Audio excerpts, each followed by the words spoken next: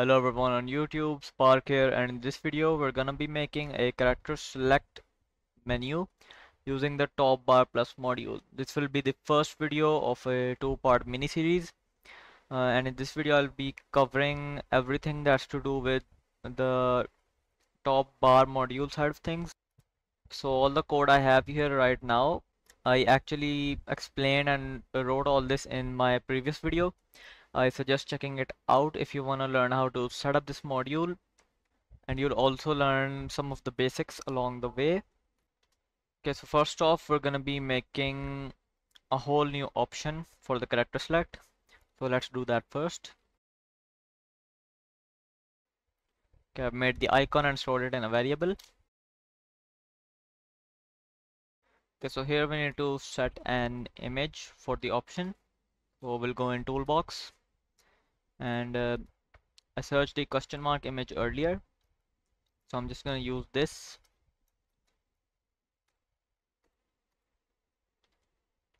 Paste the ID right there.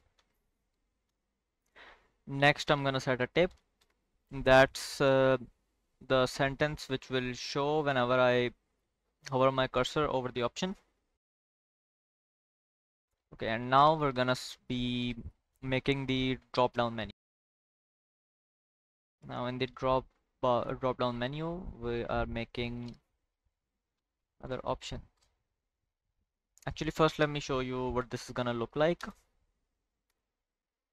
Okay, as you can see, we have the new character select option. It says click to change character. If I click it, it opens up one option right now because that's what I wrote. Okay, so let's say I want 3 different characters in my game. So we'll be making 3 different options. For the first option, I'll name it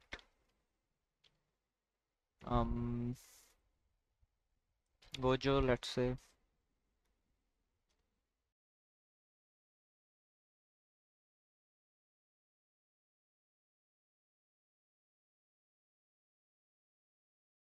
Now let's say I want icons with all 3 of these character options. We'll just do set image, toolbox, right, Broly here.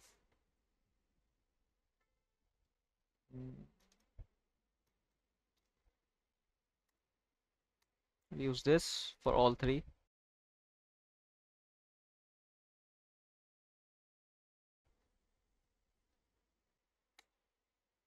As you can see, all 3 options show up and all 3 of those have the same icon.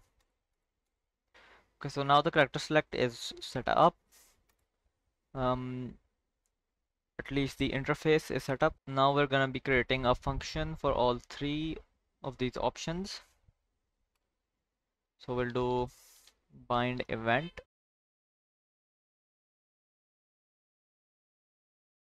So before creating this function, we're gonna need 3 variables to detect if we have already selected the character or not.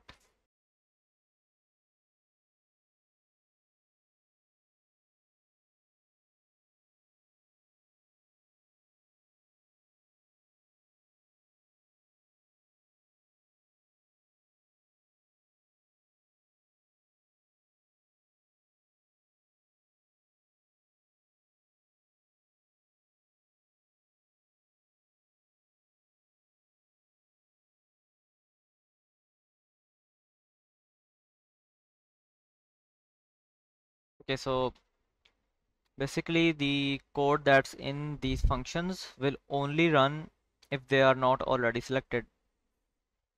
So that's why we're using these variables. We're using them to detect whether or not we have selected our character. So I'll cover the rest of the stuff in the next one, which will include how to change your character model, how to load scripts into it and delete old scripts. Try to release that video as soon as I can. So I hope you guys learned something in this video. Make sure to like and subscribe, and I'll see you in the next one.